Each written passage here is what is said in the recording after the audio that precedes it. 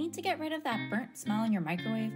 Here's how to clean your wipe back to a fresh-smelling microwave. First, remove the source of the smell as soon as you notice it. Continuing to use your microwave will only make matters worse, since you're basically rebaking burned-on debris. You'll need 3 ingredients that you likely have on hand: water, white vinegar, and baking soda. Start by doing a quick clean inside the microwave.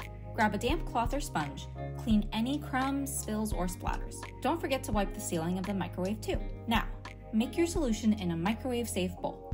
Combine 1 cup of water with 3 tablespoons of white vinegar.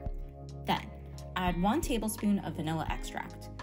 The vinegar will help cut through the grime and make it easier to clean. The vanilla will further neutralize the smell. Microwave the solution for 6 minutes. The microwave will fill with steam as the solution comes to a boil.